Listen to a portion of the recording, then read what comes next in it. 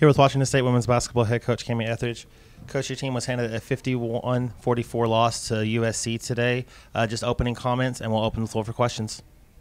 Yeah, I mean, I just want to give a ton of credit to USC. That is a unique team, a team that we haven't played, against this year. Big, strong, long, athletic. It was really hard for us to gain an advantage in running our stuff and setting screens, and certainly trying to attack them off the bounce. They were just kind of quicker than us and far superior in some of those situations, and we didn't really have a good answer for them getting us out of rhythm and again coming up with some way to gain an advantage, and that's a credit to them. And I think USC and UCLA are similar in how they guard, and it's going to be a real challenge for us to get ready to play another team that plays that kind of aggressive D. So credit to them. I'm disappointed. I didn't like how we came out of the third quarter. I didn't like how we started the game with 4 turnovers. So I think there's a lot of points out there and a lot of plays that we kind of self-inflicted some of our own pain, but that's not taking anything away from what USC did to us. Open the floor for questions. Go ahead and state your name and your organization. Any questions? Andrew Quinn, Creme 2 in Spokane. Coach, you just mentioned coming out of the third quarter there, they went on that big run to open up the lead. Just what were they doing, or what did you see differently out of them, and what happened on offense in that run that you guys couldn't get shots to go down? We just tried some different things, and we couldn't. Well, I'm really skeptical. I don't really want to say too much because I feel like if I watch the film, it may be something completely different. It may very well be I made horrible play calls and we made some really bad decisions on what we were running.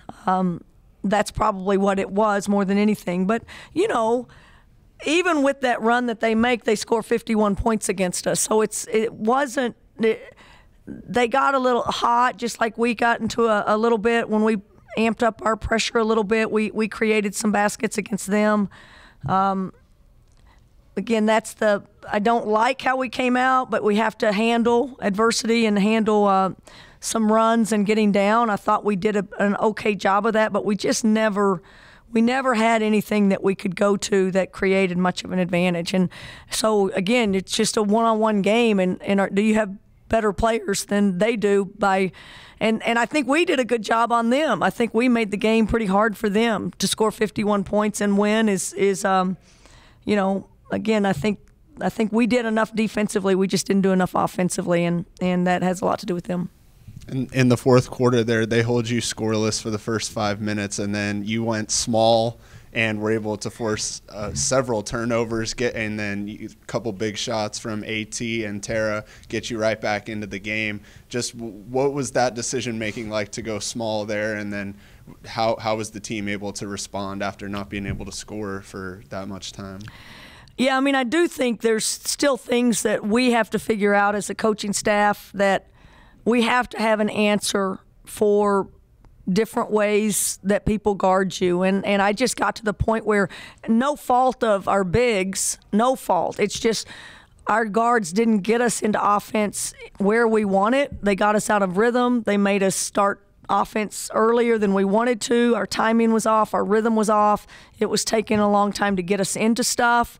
And then if you don't create a shot at the end of that, then you don't get anything. It's not because of our post. It was more, and just felt like it was a game where we needed to match their quickness and attack them a little bit more with ball handling and try to get some open court stuff. And that's what happened. We created a little bit more opportunities for us and made them pay maybe a little bit for some of their uber aggressiveness in the backcourt.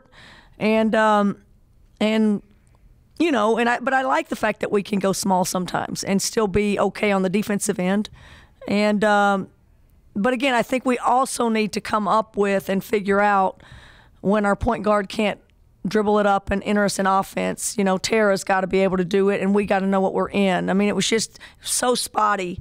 And sometimes our 4 would bring it up, Ula would bring it up, and it would take us a while to get into stuff. So those are the things that I think we can really improve on and have more of a calming effect when teams do this to us.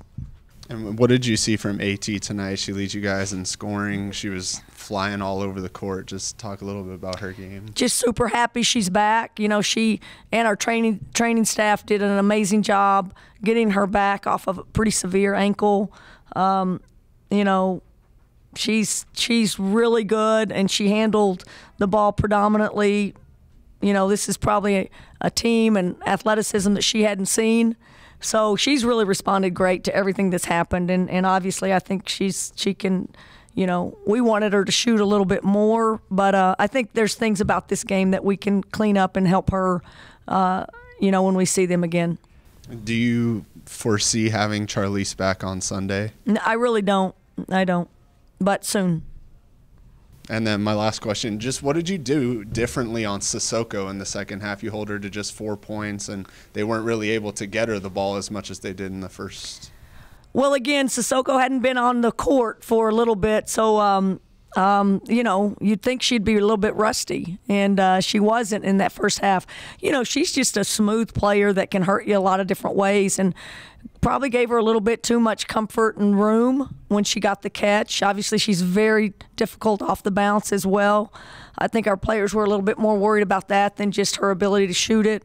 Again, a really good player, but proud of how our team responded and guarded her, and overall how we guarded their entire team. Sam Taylor, Daily Evergreen. Obviously, you never want to be without a star player, but you spoke to the first two Pac-12 games without Charlize, and how you were hoping that would kind of help the team grow and develop. How did the team, obviously not getting a win, but how has the team grown without Charlize in this week? Well, I think this is a great example of the need for guards. I mean, guards and even bigs being able to handle the ball good enough, because you don't know who the best. I mean, we didn't want to have AT go against Williams the entire day full court. I mean, that was their player that could really create a lot of havoc if we did that to her. So you need off guards, and so not having Charlize, who's a real primary offensive player and ball handler for us, I think clearly put a lot more pressure on everybody else on the court. And I think you saw it, and you know, just from how we turned the ball over and just our comfort level of handling their pressure. So the beauty of it is we'll have her back soon, but it doesn't help us today or Sunday. And, you know, quite frankly, I think it's a great situation for Tara, you know, going forward. Not that she can improve her handle by Sunday, but the mindset of what it takes, and what she's going to have to do for us. Grace's minutes were great. She came in and really handled the ball. You know, Ula knowing that she has to do more sometimes in bringing the ball up. You know, those are the kinds of things that I think when Charlize comes back, if some of that load is off of her and there's more comfort from those other players, that's why I think it'll make us better. So what better way to test us again is play another great team in UCLA and see if we do a little bit better job of getting us into offense. And Grace Sarver seemed to lead the way with steals of 3. I guess, what did you see from her game tonight?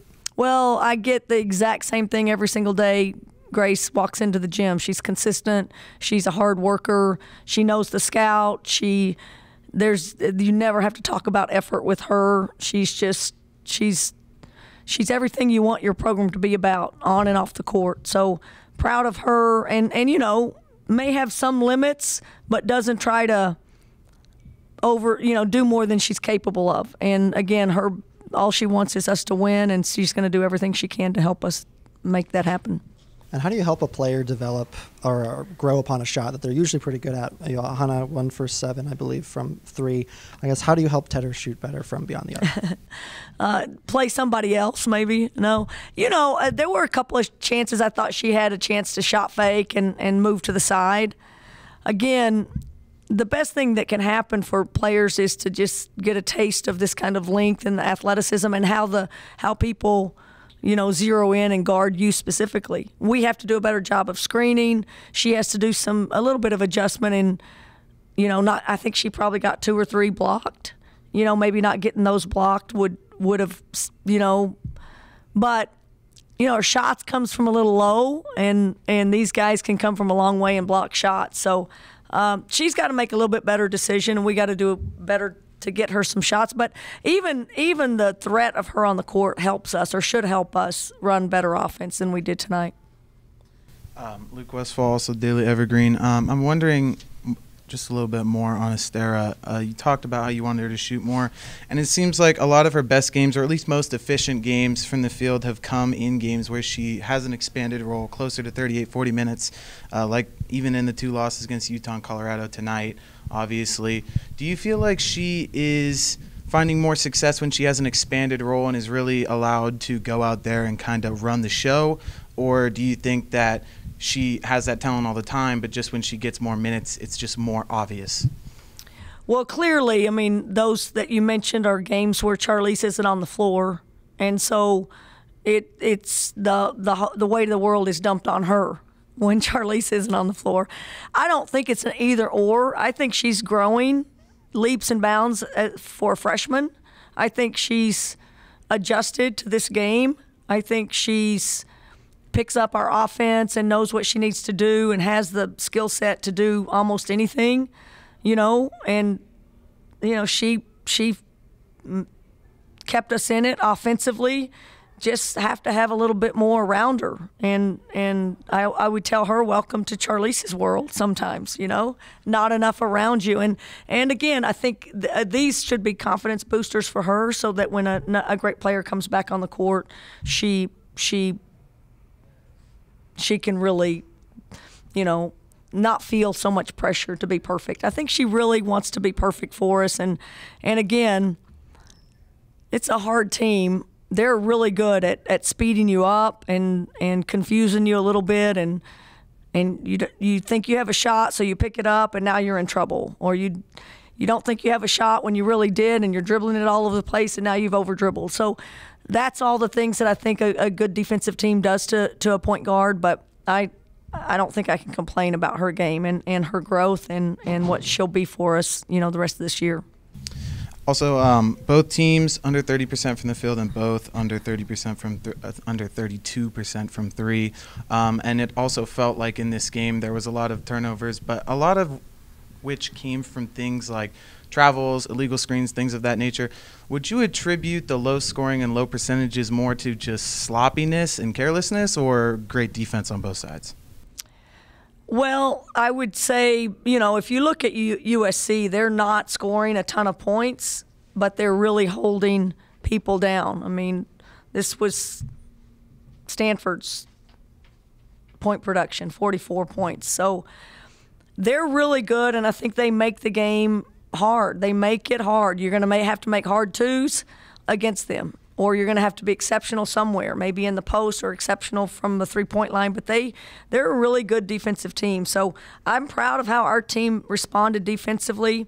Sometimes it is just that way. Again, I think we had some open looks. I can remember 3 layups kind of unguarded that we missed that you go, gosh, that could have changed the game. They probably had some too, but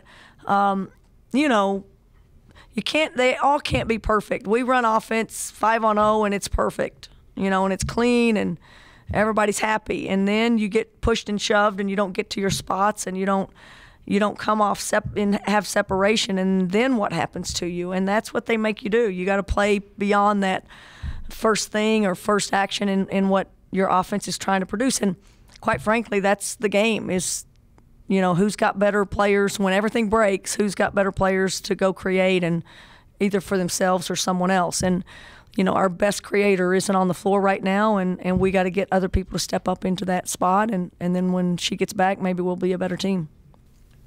All right, Coach, we appreciate your time. We'll talk to you after Sunday's game against UCLA. Appreciate it. Thanks, Until guys. Then, go Cougs. Thanks for the fans. Go Cougs.